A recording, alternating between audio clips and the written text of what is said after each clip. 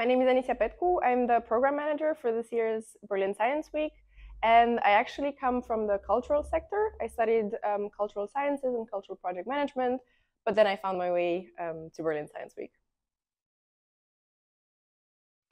I think knowledge should be accessible for everyone, and by that I really mean everyone. I think it's important that we make it transparent, and that I feel like we have a responsibility to make sure that everybody has access and that everybody can be a part of the conversation. And that's exactly what we're doing at Berlin Science Week.